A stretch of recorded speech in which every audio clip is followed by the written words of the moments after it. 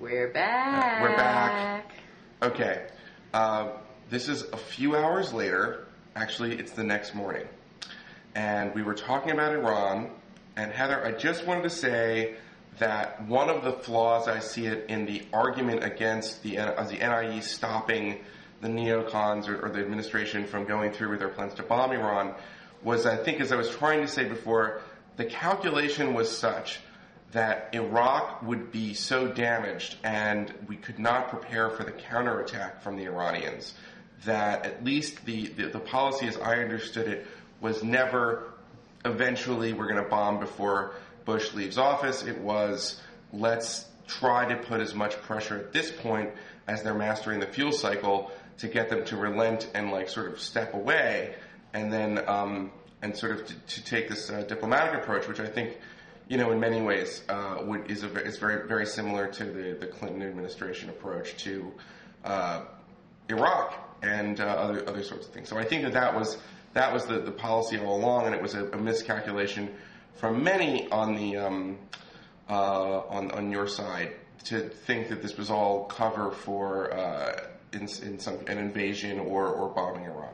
Eli, that's either a wildly generous interpretation of Bush administration policy, or it's like the finale of the TV show when the character wakes up and it's all just been a dream in the preceding 5 seasons. But if we've decided that the neocon Iran gambit is now a dream sequence because of the NIE, then that's a fabulous result of the NIE, and I'm prepared to leave it there.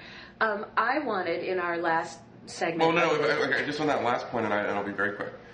The people who wrote the NIE in this sort of, I think, deliberately deceptive way agreed with the left, because I think that in many ways they want to deal with Iran.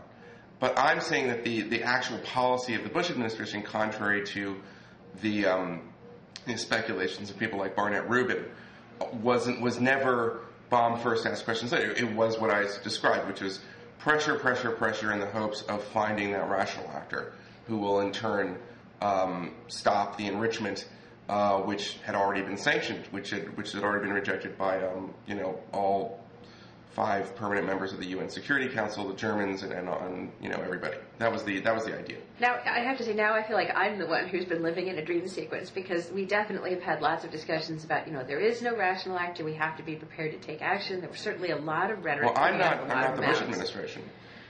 No, I think on the rational actor point, I would just make this, and I just because I've been thinking about it because it was an part of our conversations in the past. There's within the context of an Islamic revolution, the Iranian security services and the people vying for power in Iran are quite rational. They act in what they see as their interest. Their interest, I would say, is a Khomeini type revolution, but they are rational in that respect. They are not rational actors in the sense of sort of realists like to say all nation states have the common interests and they always will act towards those kind of basic interests. Sometimes there's that, but mostly it's a revolutionary regime. Well, I am also not a big one to defend these sort of all states have the same definition of rational approach to the world, but as an arch realist would. Yeah. But you can also actually look at what not necessarily the Revolutionary Guards, but the more sort of establishment, quote unquote, parts of the Iranian leadership wants, and it really does fit pretty comfortably into a realist paradigm in terms of wanting to be able to be a player in the region, wanting to be cut in on everything that happens, and they've chosen some pretty unacceptable and unorthodox tools to do that, which necessitates us to push back. But the realist paradigm is not at all useless for understanding what it is that the Iranians, under any administration with anybody in power, and here, your point about the elections not producing, some peace-loving doves who will want to sort of walk over and present all their nuclear weapons to Ted Turner is well taken. That Iran is always going to want to be a regional power and is always going to want to push back on Saudi Arabia and others, and as such, we're always going to be in a difficult position. If they weren't the leading exporter of terrorism, though, I would care less about the nukes. Right. So then the question is there a way, and this gets back to your point about who wants to negotiate. Is there a way that you can convince the Iranians that they can get what they want through other means, at the same time making it clear that they can't get what they want through the unacceptable means. And that's where, to me, the Bush-Cheney policy was fundamentally flawed, was that there was no indication of how they could actually get what they wanted. There was just a lot of indication of how they could not get what we didn't want to let them have. But I think that's probably enough. Well, we'll go round and round. Yes, we certainly will. We will go round and round. Agree to disagree. All right. So we have a few other topics that we wanted to end on.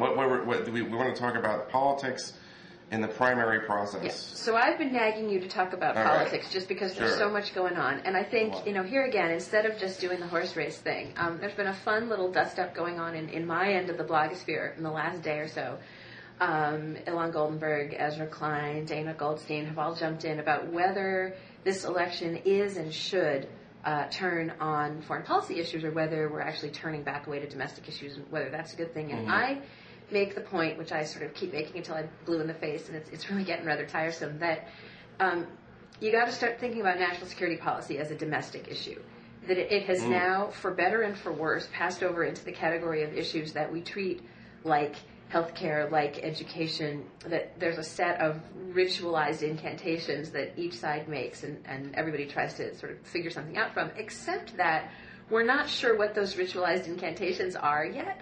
So, one of the interesting things I think about the Democratic primary process is you see different candidates, and frankly the same candidates over time, trying out different incantations to see what it is that will give a big enough chunk of the public some comfort level.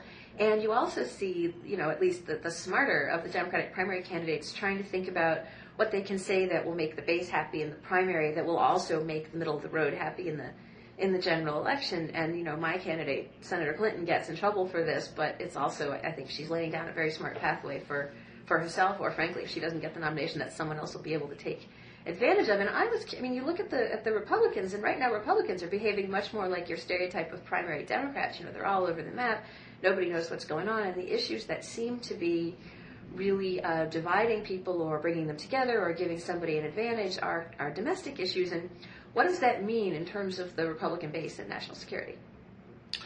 Well, if you take out Ron Paul, all the Republicans agree that, now is not the time to completely get out of Iraq, whereas I think most of the Democratic primary voters, it seems to be one of their main issues. And so Iraq is going to be one of those points that defines on the primary. And I put it like this. I think that politics, American Democratic politics, our politics, are in many ways driven by the people who care the most. And so the people who are most drawn to the process in this election cycle are people who care about issues of war and peace, probably as their number one issue. On the Republican side, I would call these people victory voters. On the Democratic side, they're the netroots, and that's why they're in the process, and they're willing to volunteer for candidates. They're the people who will show up at primaries or caucuses, and they do care about national security. I don't know what the average voter cares much about it, but I would say that the sort of classic, competing, the competition for the undecided, or the moderate, or the center, the center Americans, I don't think that they think about the issues as much, so it's harder to say what convinces them, at the end of the day, of what they want to see in their candidate. But I think you're absolutely right that you're not going to get away from foreign policy. I think the reason why you have on your side in the Democratic Party this generation of political activists is because of the Iraq War, and I think the reason that you have a new kind of generation of people in the Republican Party who are concerned about who were in the process to begin with, their raison d'etre, is because of 9/11. And, that's probably that's not going to change for this cycle, and, I can't predict the future.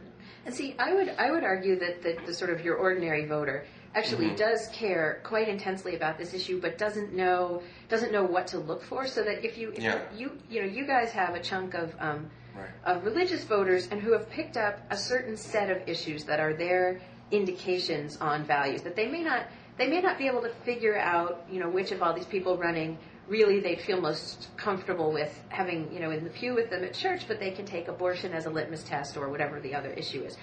And, on 9/11, it looked for a while as though Rudy Giuliani was sort of going to be the litmus test on that. But with him falling in the polls, I guess I'm just asking myself, what is it what is it that reaches your voters on national security? I'm just curious about that. I mean, I don't know. I think that I think in a weird way it's a symbiotic relationship. When there's a threat that the hippies on the other side are going to end the war and create the Department of Peace and pass a law that says American foreign policy has to be subordinate to the United Nations, that's the kind of thing that gets out voters on the other side who are voting very much against it. Just as I would argue probably the prospect of a hardline candidate who Democrats think will start wars with Iran or Syria or something like that will probably get out a lot of the primary voters on the left. So sometimes I think American voting behaviors are motivated by whatever it is you're against, and that's I think a big part of it. Secondly, I just don't know what to make of Mike Huckabee. He's a tabula rasa when it comes to foreign policy, and when he says stuff about foreign policy, he sounds almost a little bit like Jimmy Carter, who was also a really religious guy and a very very dedicated Christian. And I'm that doesn't do it for me. No way. So I'm a little I think he's so new that he's kind of just finding his sea legs on that, and I don't know. It just seems that the latest stuff with Rudy, and I just get the impression that I don't know if he can recover if you have an ongoing indictment and investigation of Bernie Kerik unless you think that nothing new is going to come out of that. But that just seems like it's pretty damaging to him. And then Romney also strikes me a little bit as a blank slate. So you're right. The candidates are a little bit all over the map, but I think on issues of victory, which is how Republicans talk about the big war, there's not that much difference. And whereas I would say that on the Democratic side, I think that they resent even the idea of someone trying to frame it that way. I mean, I don't know that I so much resent the idea of someone trying to frame it that way as I view it as deluded. But were they always what is victory? What is victory? What is war? What are these things, Heather? Well, now I was actually imagine there's no heaven. Oh, now you've got me beat on the metaphysics side, because your mention of Jimmy Carter actually seems very on point. Sort of the whole flow of discussion we've had in this kind of otherwise not very flowing episode is that you think about Carter, and I think this is applicable to Huckabee. It's applicable to Obama and maybe some others in the race as well. That here you had a guy who, as you say, came in with. I mean, actually, it's not really fair to say he had no foreign policy experience because, having been in the military and on a submarine, he understood a heck of a lot more about how the apparatus works than, either Huckabee or Obama would. And came in with really some ideas that profoundly flowed out of his religious experience, his human rights convictions, and really wanted to do foreign policy a different way, but ended up, caught in these horrible internecine battles between Brzezinski and Vance. And wound up, actually, as you know, really his administration laid the foundation for the Reagan military buildup. His administration allowed the battles among Democrats to fester and to really swell into... Not to mention arming the Mujahideen in Afghanistan. Indeed, but I mean... Not to mention going along with and encouraging Saddam's invasion of Afghanistan. Iran, not Afghanistan. I mean, I'm sorry, Saddam's invasion of Iran, absolutely. No, but the point I was going to make is that if you, we Americans, we tend to view the clean slate thing as almost sort of mystically wonderful. But if you come in without the tools to push back on what's presented to you, it Carter. Seems to me you get swept into the stream of what's already going on, and I think that's really appropriate to the torture debate we were having. That you actually need someone a little hardened and cynical about how things actually work here to have any hope of doing anything differently. Like maybe John McCain. Oh, well, I'm glad you said that, because it wasn't my place to say it, but I certainly think of your people, he's the one that I would have the most hope that would actually, if we had to have another Republican president, that would really get rid of some of these things. And on that cheerful note, should we wish our viewers a Happy New Year?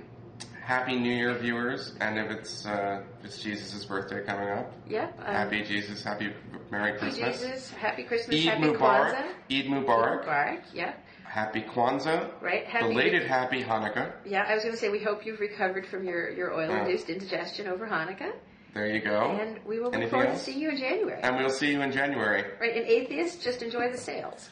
Happy sales day, atheist. Right, Hey, okay. Thanks a lot. It's fun. Bye-bye. Okay, bye.